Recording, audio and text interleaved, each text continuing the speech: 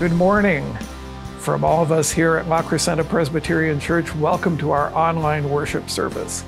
We hope your spirit will be lifted, drawing closer to God this hour as we sing His praise, listen to the reading of His Word, and receive instruction in the paths of righteousness. Let's come into His presence now with singing.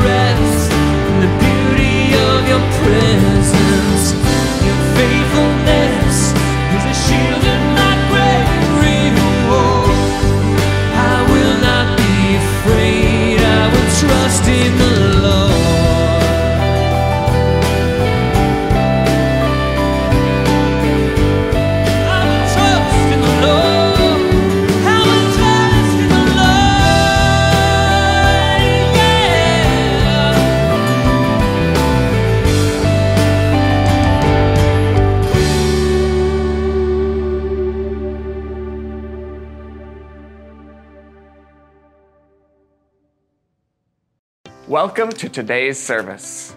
Here are some of the events coming up at La Crescenta Presbyterian Church. Registration for Jerusalem Marketplace Vacation Bible School is open.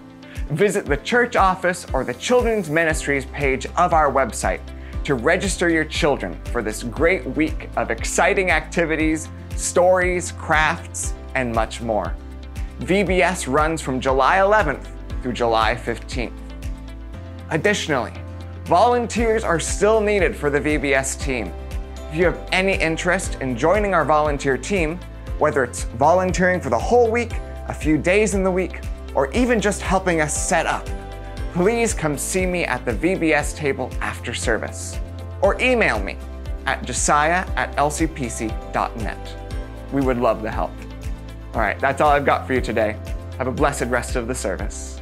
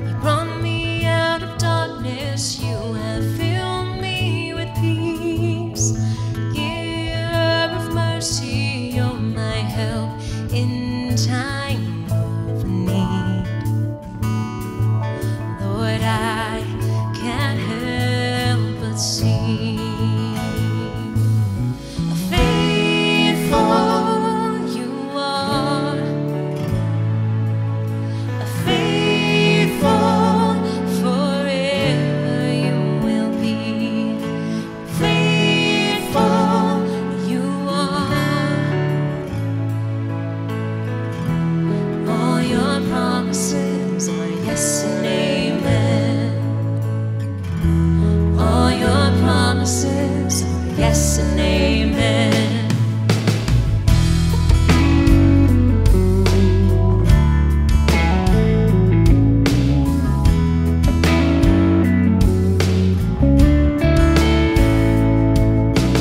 Beautiful Savior, you have brought me near. You pulled me from the ashes, you have broken every curse. Blessed Redeemer, you have set this captive free.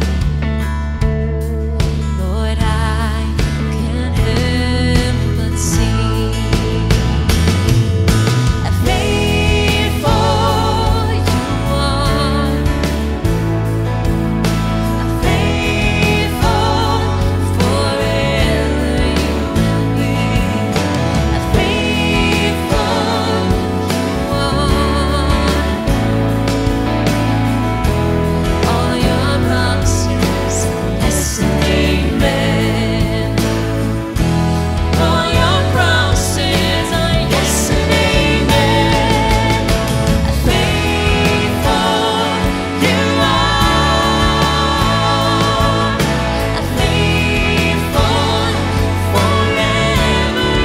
will be, how faithful you are. All your promises are yes and amen.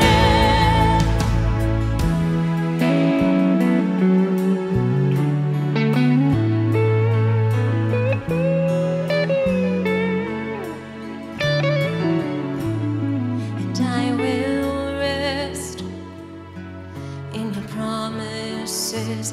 My confidence is your faithfulness. And I will rest in your promises. My confidence is your faithfulness. And I will rest in your promises. My confidence is your faithfulness. And I will rest in your promises. My confidence is your faithfulness. A faithful you are.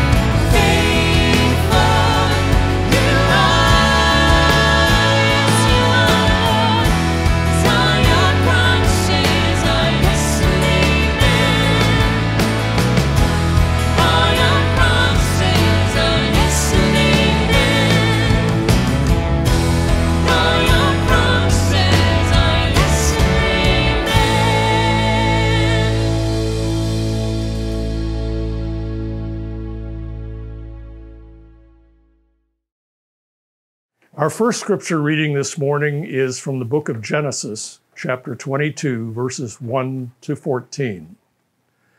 Sometime later, God tested Abraham. He said to him, "Abraham." "Here I am," he replied. Then God said, "Take your son, your only son who you love, Isaac, and go to the region of Moriah. Sacrifice him there as a burnt offering on a mountain I will show you." Early the next morning, Abraham got up and loaded his donkey.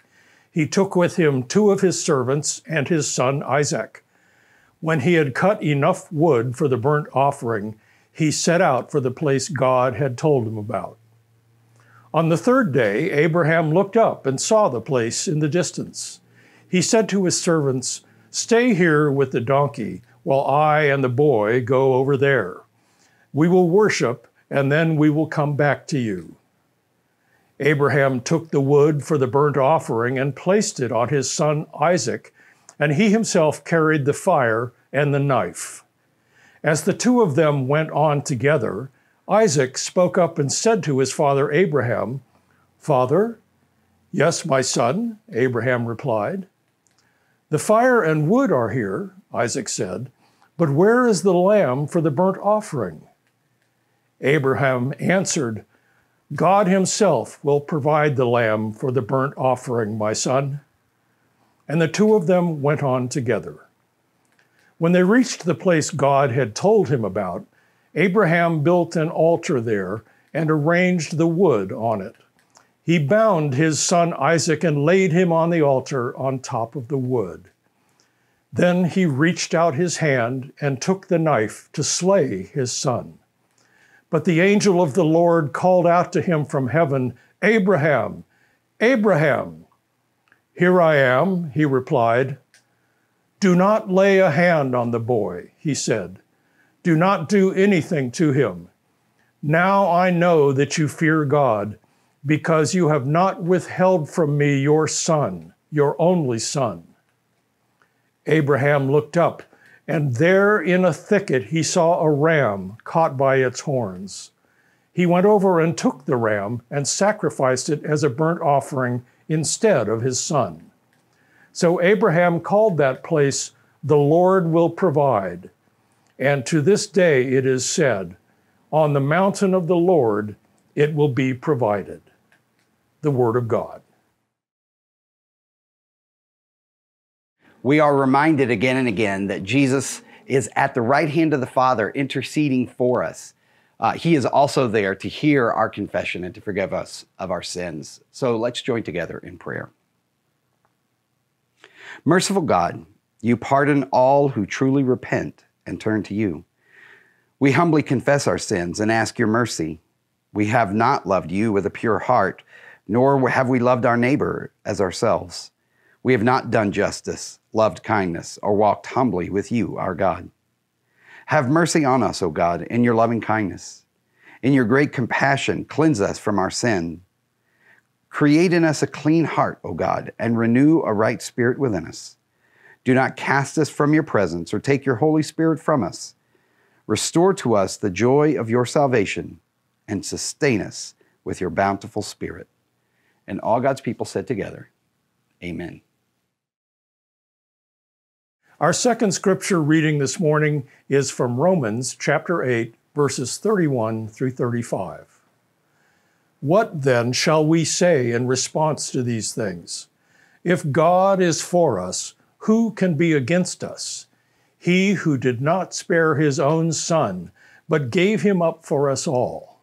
How will he not also, along with him, graciously give us all things? Who will bring any charge against those whom God has chosen? It is God who justifies.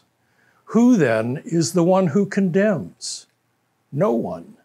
Christ Jesus, who died, more than that, who was raised to life, is at the right hand of God and is also interceding for us. Who shall separate us from the love of Christ? Shall trouble or hardship or persecution or famine or nakedness or danger or sword? This is the Word of God.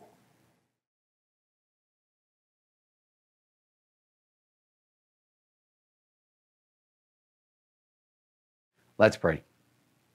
Gracious Father, we thank you for your love for us. We thank you that you are our Heavenly Father.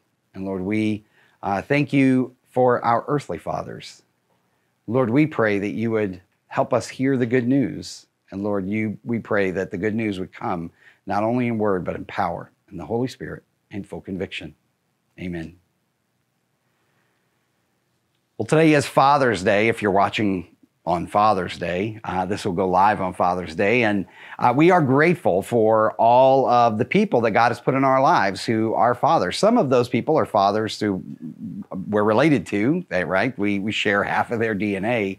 But many people in my life are fathers who are spiritual fathers, right? People who have shared their lives with me, people who've guided me on the path to follow Jesus, right? And those people are important in our lives. And so today we want to celebrate all of those people, right? We want to celebrate all the people that God has put in our lives to shape us and to mold us into the people that God has created us to be.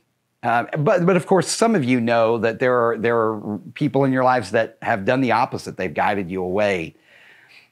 Today, we want to talk about our Heavenly Father, and we're going to give an example of an earthly father as well, and how that works. And and as you're sort of preparing to open that tie, now most people don't give their dads ties anymore. That's sort of an old joke, as if it were 1957, right? Dads don't generally wear ties anymore, but you do get. But now I think the next standard gift is like a cordless drill. I think more cordless drills are bought this week than any other time of the year, right? It's just the cordless drills seem to be the thing that are flying off the shelves.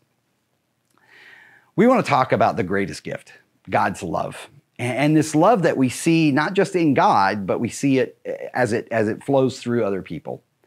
But I want to talk to you about really what seems like a passage in the Bible that is not about, it's the opposite of love, right? It's where this father is called to sacrifice his son on an altar, right? And you think about, well, what really, I mean, if you're a dad, really, one of the big things you just don't want your kids to die. I mean, that's really like on your watch, right? Kids are constantly running around, especially when they're little.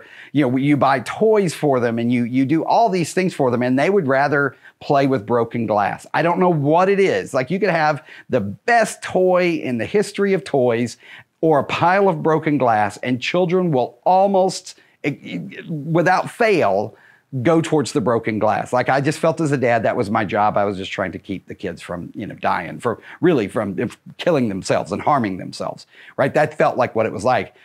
And here in this story of a father that you read in Genesis 22, right? This story, Abraham has been called to not only, to not protect his son, but he's actually called to physically harm and offer his son as an offering. And so this passage is one of those passages that is, as a kid, I read this passage, and even when I got into as an adult and started studying it in seminary, this passage was so familiar to me that I just never thought about it as a really troubling story. And then as I got older, I realized this is a troubling story. This is a difficult story that God would ask Abraham to offer his son as a burnt offering. Right? It's a terrible story, because then when you have kids, of course, your kids think, well, my dad loves God. Would my dad sacrifice me on an altar if God asked him to? And that's a big question, right? The big question is what's this all about? What is this story for? Why would this story be recorded and passed down to us, right? Why would God give us this story, this seemingly barbaric kind of story? But we begin by knowing, right, that this is only a test. Right, the alert comes and it says, alert. This is just a test.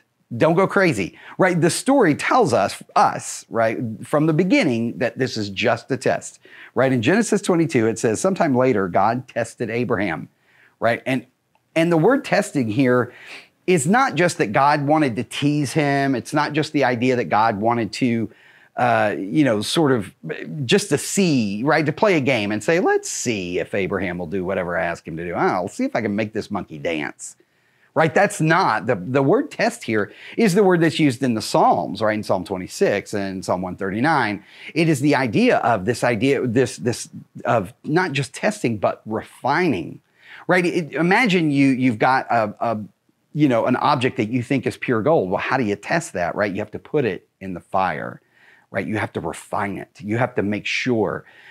That's the idea, is that God is testing Abraham. And it's not just so that God can find out some information, like God doesn't know. I'm not really sure what'll happen. Let's just see, right? God's not doing some sort of grand experiment up there, right? He's like, well, here's my hypothesis. And once let me create some sort of test and I'll create an experiment and I'll see what the results are. That's not what's happening. The word testing here is this idea. It's like God is refining and purifying Abraham's faith. And it's as much for Abraham or more than it is for God, right? It's not that God just needs knowledge, right? God's not playing games up there, right? There's a purpose behind this, and it is for Abraham, but it's not just for Abraham. We're going to find out later that it's not just for Abraham, but that it's for the whole world. But we'll come back to that. So we begin by knowing that this is a test, but Abraham, however, doesn't know it's a test. We get let off the hook really early, right? The first sentence of the story, we're off the hook, right? We realize that God's not going to go through with this because it's just a test. But Abraham doesn't know that. In the ancient Near East, child sacrifice, while not common, while it wasn't an everyday occurrence, right? It's not like every parent sacrificed children to their gods.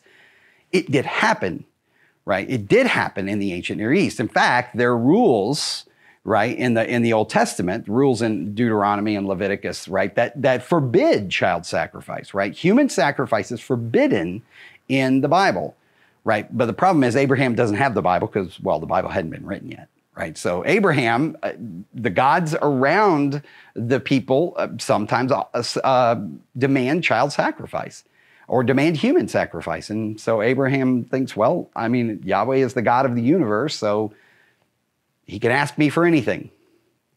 And so he says to Abraham, he says, take your son, your only son, whom you love, Isaac, and then go to the region of Moriah. Sacrifice him there as a burnt offering on a mountain. I will show you. And so Abraham does it. He gets up. And this story is told in a way that there's deep emotion in the story. Right, and of course, this is more than a story, right? This is God's word to us. But it is a story, and it's meant to elicit these feelings from us. It's meant to draw out feelings. Listen to the way he says it. He says, take now your son, your only one, the one you love, Isaac. Now, of course, we do know that Abraham actually has another son, right? We sort of skipped that story as we were moving through, but Abraham does have another son named Ishmael, right? He is not the child through whom the promise of God will go, but God has blessed this young man, Ishmael, right? But this is not the one. This is not the promise. Ishmael is not the promised son. Right? Abraham sort of went kind of around God. God wasn't doing it on his timetable, so Abraham kind of made an end around God. But ultimately, right, Isaac becomes the son through whom the promise will flow. Isaac is the son that Abraham's going to leave everything to. I mean, he's going to take over the family business, right? He's going to be, right, Isaac will be the one through whom the blessing for the whole world goes. And listen to what he says. Take your son, your only one, the one you love, Isaac, right? It almost feels as if God is like turning the knife, like just so there's no confusion, right? It's your son, your only one, the one you love, Isaac, right? I don't want you to be confused, right? And you can feel the knife sort of turning in there. And it's painful because it's not just that Abraham loves Isaac, and of course he does. Right? He loves his son, right? But it's more than that. In the ancient Near East, in those cultures, children were they weren't just a piece of you that would live forever, right? They provided stability for you in your old age. You found meaning and purpose in having children, especially fathers and sons. To give up Isaac would have been this thing that most of us can't even imagine. Most of us can't imagine it anyway, but especially in that culture, this would have been a very difficult thing, a very emotional thing. And in some sense, remember, Isaac is God's gift to Abraham and to Sarah, right? God gave Isaac to Abraham and Sarah, and now God seems to be taking him back. And this is a painful thing, and we should hear this. There's a reason why this is painful, I believe. We're going to come back to that. So now what happens is that Abraham, it says, he gets up the next morning and he just goes, right? God says, I want you to sacrifice your son on the mountain that I'm going to tell you about. It's Mount Moriah. And you just go there and I'll show you and you'll sacrifice him. And it says early in the morning, Abraham got up and and saddled his donkey and put all of his stuff, right? He just does it. Now, I often wondered, does Abraham tell Sarah about what he's going to do? Right? Is he sort of like, hey, you remember God told us, he called us out and made us move.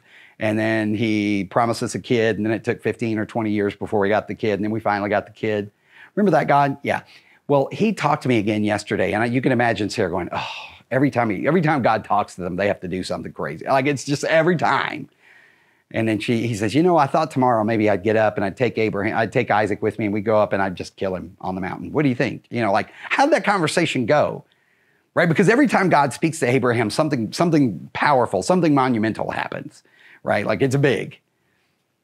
But he does. He obeys, right? Abraham just obeys God. But remember, Abraham has had a long time at this point. This is towards the end of Abraham's life. But remember, Abraham has been journeying with God over the years. He's seen God provide. He's seen God do things, right? He's seen God keep his word. He has learned over the years to trust God. See, God doesn't give Abraham this immediately, right? This is in some sense, this might be talking about testing. We might think about this as Abraham's final exam. Right? It's his final exam because it's towards the end of his life. And in fact, just a couple more chapters, Abraham dies, right? This is towards the end. This is his final exam. This is where his faith becomes mature. But remember, he has been journeying with God for a few decades now, right? He has been doing this for a long time. And now his faith is matured in a way that allows him to be obedient.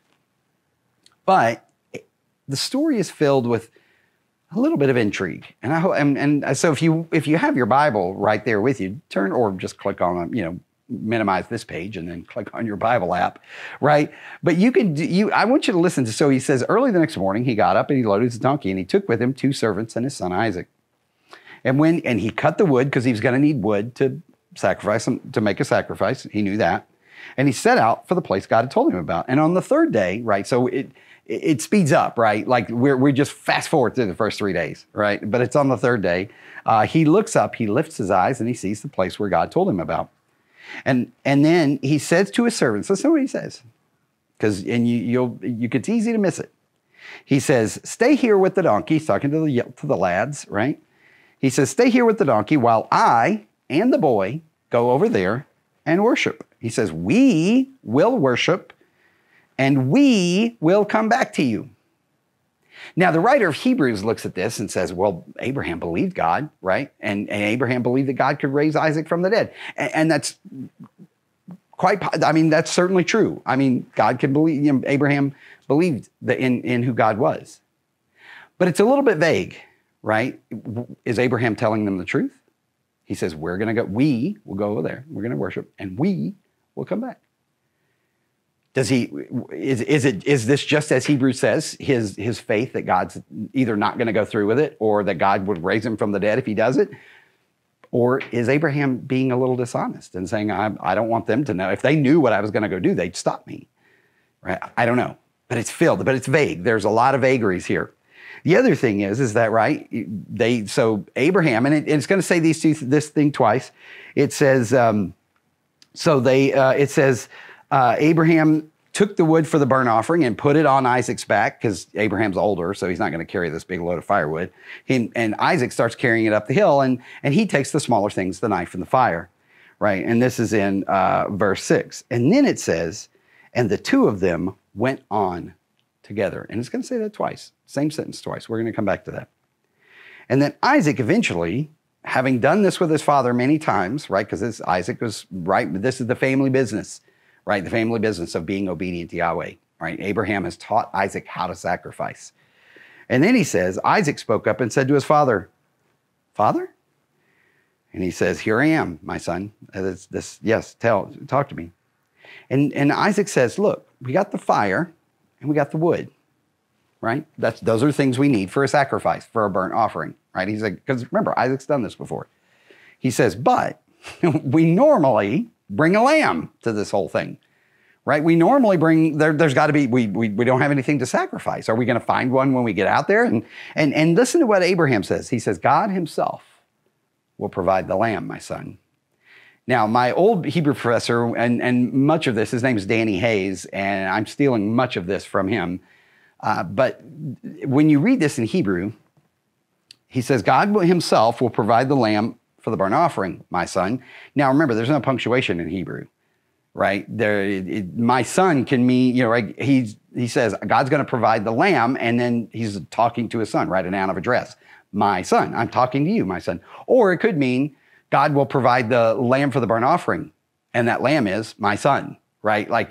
And there's a little bit of vagaries here, right? There's a little sort of intrigue. And so the question is, and it says, and when they reached, it says, when they reached the place that God told him about, Abraham built an offering. And so, but it says again in the second time, after he says, God will provide himself, will provide a lamb, it says, and they went on, the two of them, together. Now, many people, especially the rabbis in the ancient world, really didn't focus on Abraham as much as they focused on Isaac. Because Isaac is young and Abraham is old, right? If Isaac doesn't want to be sacrificed, Isaac doesn't have to be, right? There's no way this 100-year-old man is going to overpower this young man, right? Even if he's a young teenager, even if he's 9, right? This 100-year-old man is probably not going to be able to overpower Isaac. It says the two of them went on together. I got to wonder if Isaac was in on this, if Isaac kind of had an idea, right? Because Abraham's able to tie him up, right? This story, there's a lot of questions about this story. And you can use your imagination as you read it. But they went on together. They were in this together. And it says it twice, right? And in the Bible, when you see things repeated more than once, right? That's not on accident. They were in this together, right? And Isaac goes with him. And Isaac allows himself to be bound, right? He says, when they reached the place God told him about, and this is verse 9, Abraham built an altar there and arranged the wood on it. He bound his son Isaac and laid him on the altar on top of the wood. And then he reached out his hand and he took the knife to slay his son. Now, have you ever noticed that in a good, sort of suspenseful movie, right? The first part of the movie, you can talk about days can just go by, weeks, months, years. It all goes by really quickly. But once the intense parts, everything slows down, doesn't it? The music slows down, right? Or sometimes it speeds up or gets louder, but right, there's a mark, right? But then you're right. And so the first 3 days of this go by in one sentence, right? But then he's like, so he builds the altar and he binds Isaac, right? And he puts him on the altar and then he takes and he stretches out his hand. And you can see this in a movie where everything's in detail and he raises his hand with the knife. And as he's about to plunge the knife into his son, to kill his son and then set him on fire, right? All of this is happening. The angel, it says, but the angel of the Lord called out to him from heaven, Abraham, Abraham. Here I am. And he says, third time he said that, right? He said it when God says, Abraham, and he says, here I am. And he says, take your son. And then Isaac says, Father, and he says, here I am. And then now he says the third time, here I am, right? The angel has spoken to him. He says, here I am. He says, do not lay a hand on the boy. In fact, don't do anything to him. Don't set him on fire. Don't do anything, right? He says, now I know that you fear God because you have not withheld from me, your son, your only son. And then Abraham looked up, and there was caught in the thicket, right? And rams are not that stupid. I mean, they're not smart, but they're not that dumb that they just get caught all the time, right? God has clearly provided a lamb or a ram. And he says, and he went over and took the ram, and he sacrificed it as a burnt offering instead of his son. Underline that instead of, or highlight it, or whatever you do. And so Abraham calls that place Yahweh provides. The Lord will provide. So now, this story on the surface is a story about God refining Abraham's faith, testing it, making sure that it is giving Abraham his final exam, as it were. And there's a great deal we can learn about this, right? From this story itself, right, we realize that God's gifts are not ends in themselves. We are never to love the gift more than we love the giver. Never. In fact, Paul says in Romans 1 that was the problem with human beings from the beginning. Is that human beings, right, instead of worshiping the Creator, we worshiped created things, right? And we made images that look like humans and birds and animals and all kinds of stuff, right? The problem is that we tend to focus on God's gifts rather than the God who gives them, right? We tend to love, and so the problem is that blessings, right? And we said this before, accumulated blessings actually become curses, right? Because we begin to hoard the blessings. We begin to love the gifts more than we love the giver. And that distorts the nature, right? So if there's anything that we love more than we love God, right? Abraham is more devoted to his God than he is devoted to his son. He's devoted more to, and not just his son, but he's devoted more to the God than the idea of his son, right? Than the blessings that are going to flow through his son. He trusts God enough and loves God and is devoted to God enough to sacrifice all the gifts that God has given him, right? Because he believes in this good God. And so we can stop here and just sort of say, and you could ask yourself questions. Are there blessings, gifts, things in my life? And it don't just have to be inanimate things, right? In this one, it's people, right? Are there things in this life, people, relationships, 401ks, whatever it is, possessions, jobs, careers, reputation, or is there anything that we love and value more than we value and love and obey God? All right, and that's the question. That's the question that we hear asked, right? And so sometimes many of us go through periods in our lives where God pulls things away from us, right? Where God asks us to sacrifice those things. Why? Because he wants to refine our faith. And it's painful. This is a painful thing that God has asked Abraham to do. We sort of romanticize it. We can, and in some sense, that's what Hebrews does, right? Hebrews says, well, Abraham was never really worried. And the writer of Hebrews was right about that. But the truth is that this is a painful thing that God is giving up. That Abraham is giving up, that God is asking Abraham to give up. And so today, as you are listening, I want to ask you, are there things in your life that you hold on to too tightly? Right? Are there things that you're like, God, you can have this in my life, and you can have this, and you can have my money, you can have this, but you can't have this. There's this one little thing that's just all for me. Right? And I can't let it go. It doesn't, maybe it's an identity, maybe, like I said, it could be relationships, it could be careers, it could be expectations, it could be plans, it could be whatever it is. I don't know what it is. You know what it is, but I don't know what it is. And you have to be willing to say, God, everything I am and everything I have is yours. Because that's the essence of faith. It is this believing in this God, this good God. Now, let's talk about the struggle that we have. You're like, well, Lee, this God doesn't sound so good if he's asking me to give up. Right? How can this be good? Once again, Danny Hayes, when I was in college, we studied this passage pretty closely. And there's some startling similarities, right? And they begin with, things that connect with Jesus. Right, in Genesis 22, he says, I want you to take your son and go to the region of Mount Moriah, and I want you to sacrifice him there. Mount Moriah is the building spot of the temple, It's the building spot. It's the place where they said, oh, well, this is where we need to build the temple.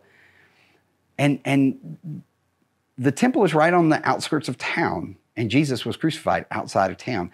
And so Jesus, if he's not sacrificed on the exact same mountain, right? If he's not one of the hills, right? This exact same hill, then it's one of the hills that is right around this area. So in other words, it's pretty close to the same place, right? Jesus and Isaac are in the same place. They're offered as sacrifices in the same place. And then, right, we say, listen to what he says. It says that Abraham, right, took the wood for the burnt offering and put it on Jesus. Or I'm sorry, put it on Isaac, right? And Isaac carries the wood up the hill. And Jesus himself carries the wood up the hill, the wood for his own execution, right? He's going to do that. Right, and listen to the language. God says, take your son, your only one, the one you love.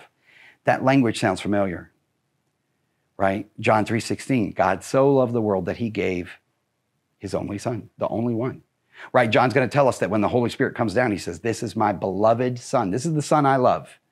Listen to him, right? When he goes up on the Mount of Transfiguration, right? And they hear the voice from heaven. It says, this is my son whom I love. Listen to him.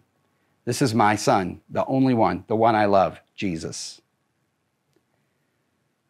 Right? There's startling connections to this story and to the story of Jesus. There's a story of a father sacrificing his son. And there's a story in the story of the New Testament, right? The story of Jesus is a story of a father sacrificing his son. But here's where the connection doesn't happen. Right? When Jesus, right, when Isaac goes up on the hill, God, Abraham's about to kill his son, and he looks up and there's the ram. And the ram is the substitute. But when Jesus gets to the top of the mountain and when God looks at his son, there is no substitute. Right? There's no substitute. Jesus is the substitute. Right? His death is the death that it rightfully belongs to us, and Jesus substitutes himself for us. Right? The death that he dies is justifiably our death. Right? When Jesus dies and God abandons him, right? He's forsaken, right? That belongs to us, but Jesus is the substitute. But I love what it says. Remember, I told you that it says that the two of them went on together. Jesus is in on this. This is Jesus' choice. He chooses to be the substitute. So listen to what Paul says. Paul says in Romans 8, he says this, that God, right, the Father, who did not spare his own son. And that word spare is the same word, right? Remember when God says to Abraham, he says, you did not withhold your son from me, right? The Greek translation of the Old Testament uses this exact same word, right, that Paul picks up on. Paul's clearly connecting these two stories. He says, he who did not spare or withhold his own son, but gave him up first, how will he not also, along with him, graciously give us all things? We could focus on sort of deep theology, and that's a great thing to do. But Paul has in mind the Christian life, right? Which needs deep theology. We need to think deeply about this, but he also says, look, this God who did not withhold Jesus from us will give us everything that we need. Paul is in the midst of chapter 8 it's about suffering. It's about how God is going to bring wholeness to this world. And he says, I know that some of you are struggling right now. But this Father who loved us enough to give us his son, who did not withhold his son, he's going to give you everything you need. He's refining your faith. And this Father loves you and is worthy of your worship and your trust and your obedience. Let's pray. Gracious Father, we ask that as we look at your incomparable sacrifice, We see your heart in giving up your Son for us, for sacrificing your own Son for us. You did not withhold him from us. So, Father, we give you ourselves in return. We sacrifice, we offer ourselves to you as living sacrifices. Lord, very often we have things in our lives that we love more than we love you, and we serve more than we serve you. Lord, show us those things. Father, point out those things. Test us and know us. And let us know ourselves so that we might serve you because we trust you, because you are good, because you love us. And we pray all of this in the name of the one who loved us and gave himself for us. And all God's people said together, amen. Thanks again for joining us in worship this morning.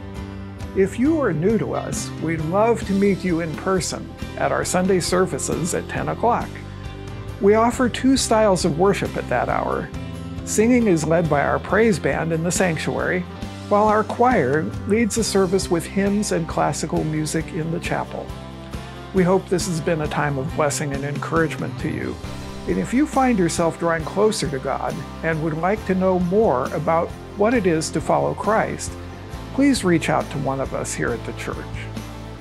And now unto him who is able to keep you from falling and to present you faultless before the presence of his glory with exceeding joy, to the only wise God our Savior be glory and majesty, dominion and power, both now and forever. Amen.